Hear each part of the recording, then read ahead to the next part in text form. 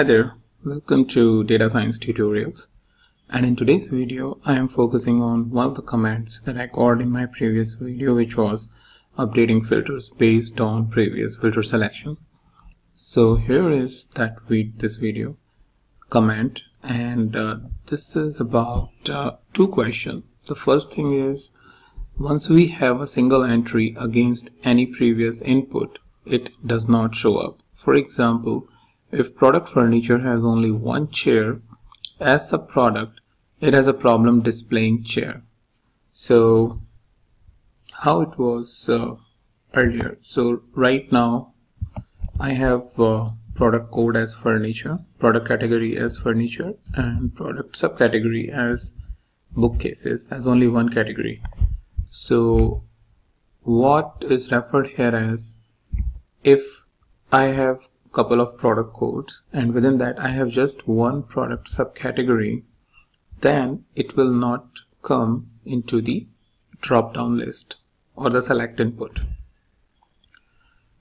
So as it mentioned, for example, if product furniture has only chair as subproduct, it has a problem displaying chair. It will be helpful if you can help with the same. So that's the number one thing. Second thing is, also in the final product choice, always take the default value only. For example, when choosing envelopes in subcategory, try selecting self-seal white envelopes instead of default value recycle envelopes, and you will notice that it will go back to recycled envelope always. Alright, so here in this case, what I believe is referred as it is always selecting the first value but not any default value. What if we have a default value like for example on 4 shelf metal bookcases, and in that case it should be selected, not the first one or the very first one when they are selecting the bookcases. Alright, so let's go back into the code. So right now what I have done is I have just removed all of the subproduct categories by taking it into a separate sheet, like in this case chairs and a couple of others, and just left with the bookcases to test if I'm selecting any product category, then what is happening. Is it happening based on how the command is given, and if yes, then how we can resolve that. Alright, so for that I will go here and run this code. So I have manually specified the product categories, as you must be aware from my previous videos, these 3 categories. And if I select furniture, so as the user mentioned, we do not have the product subcategory. What it is giving us just the column name. So that means it is a issue, and I believe it is mainly because of how we are using the command over here, using the dplyr. So if I go back and change it to something like this, which is a default way of selecting or filtering the data, or a basic way. So what I meant by that is, if I am saying x and product list $product subcategory, and then I'll just copy this. Alright, and here I have pretty much the same information, because what I'm doing is I'm selecting the product subcategory and I'm filtering it by the main product, and I will comment this. Control-Shift-C is a shortcut if you are not aware.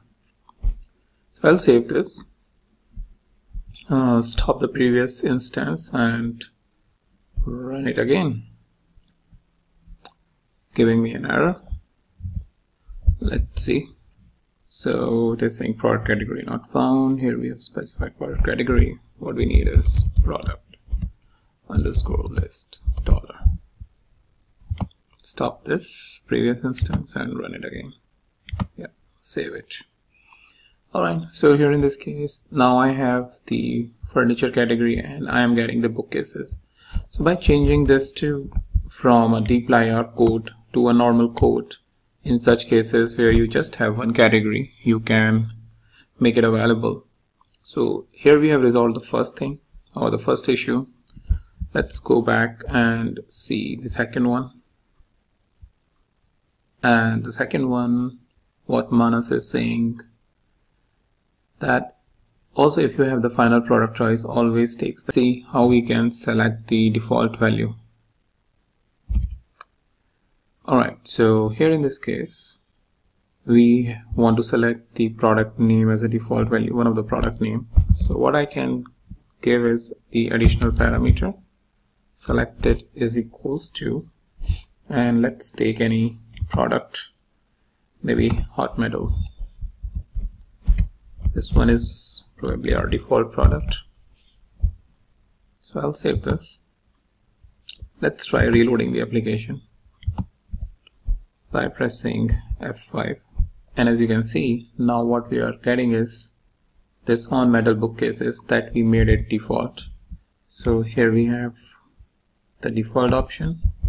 That's what it is giving me. So if I go back, let's say I change this and again go back and select office supplies, as it does not have, so it is not displaying anything. But as soon as I go back and select furniture, it will again show me back the on metal bookcases. So I think these were the two issues, or the two things, additional things. One was issue, one was additional stuff, which was asked by Manas in these two comments. So I hope it helps Manas and everybody who is looking for such solution. But if there is any other question going on in your mind related to how we can further enhance our select input, I will be happy to see that questions and try my best to resolve, or try my best to get the answer, because it will increase even my learning also. So thank you guys for watching this, and I will meet you in the new video, the new topic.